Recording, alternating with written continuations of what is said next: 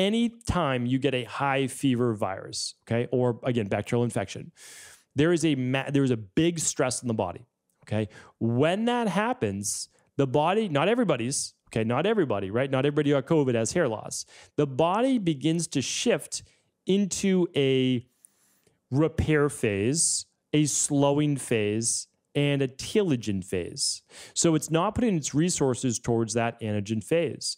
So a high stress or high fever can actually kick the body into that telogen phase more rapidly than it was supposed to.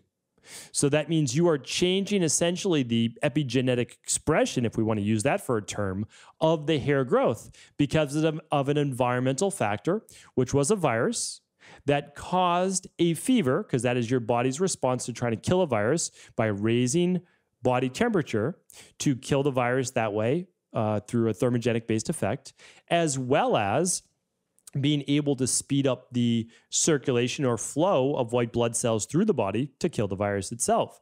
So this is actually a normal process. It's happened before.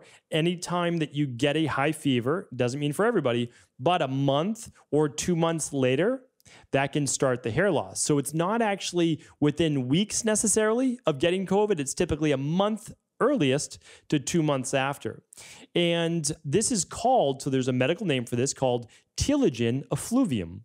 And telogen effluvium is essentially not hair loss, but hair shedding.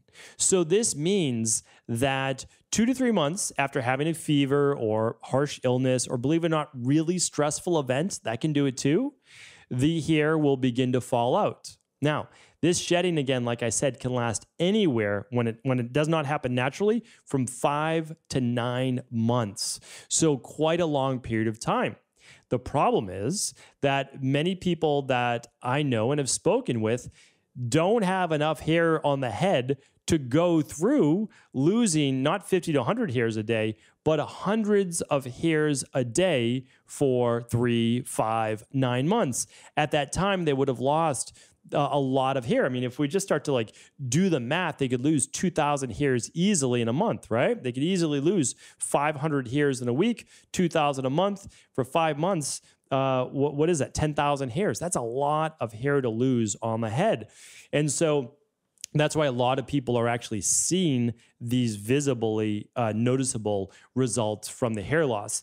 And again, I've really made the commitment on this show to always be honest and truthful with you. And when I got the virus back in early October, and I was sick for about 3 to 4 days. Again, followed my protocols. I'm not going to talk about that today.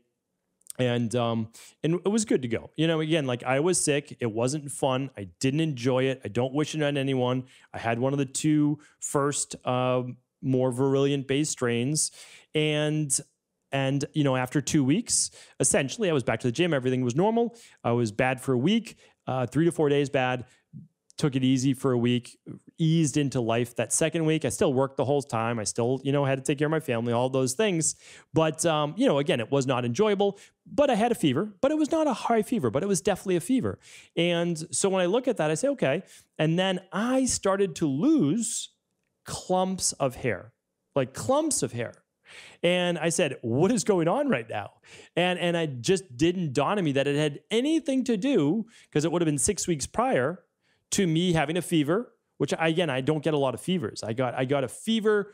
I talked about this I can't remember exactly right now. I apologize, but it was somewhere around like maybe February or so, January, February of 2020. And I hadn't had a fever before that for a long period of time. And I know that might sound strange. But anyway, what I wanted to share with you is that I was shedding massive amounts of hair.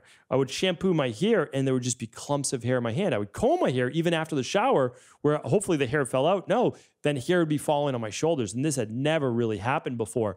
So I said, okay, you know, let's figure out what's going on here. Why is this happening? What are the new things that I did with my diet, my nutrition, supplementation, different exercise? Like what was new?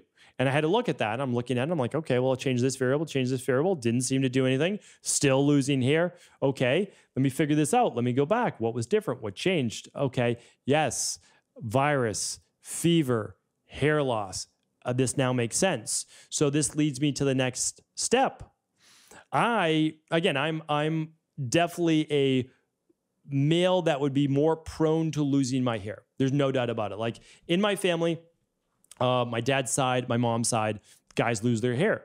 So I think I have to work a little bit harder to keep my hair because left to its own devices, as they say, I would lose my hair, no doubt about it. So I said, well, again, I'm not going to get into hair loss versus non-hair loss, good, bad, anything like that. Honestly, none of that matters. And I just want to say this, like, I'm good either way. I really am. Like, I think that's the way you just have to be in life. But I said, this is happening really fast. I'd actually like to just like, if this is going to happen, I want to ease into it. I don't want this to be all at once. And I said, let me see if I can stop this hair loss. That was my first goal. That should be everyone's first goal.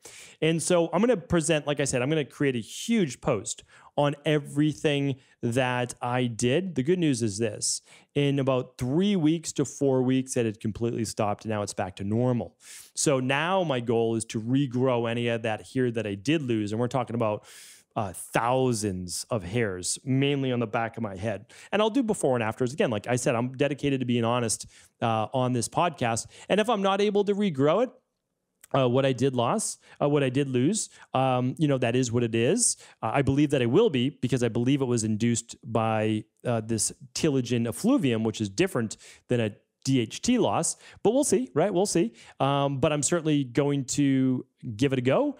And I can tell you this, that no matter what, you want to stop the hair loss, right? That's the main thing. So what do you need to do? Well, you need to shift back into the anagen-based phase. So that's what I want to share with you, the last part. And then, like I said, I'm going to write a massive post on everything that I've researched, that I know and I believe is the best out there right now.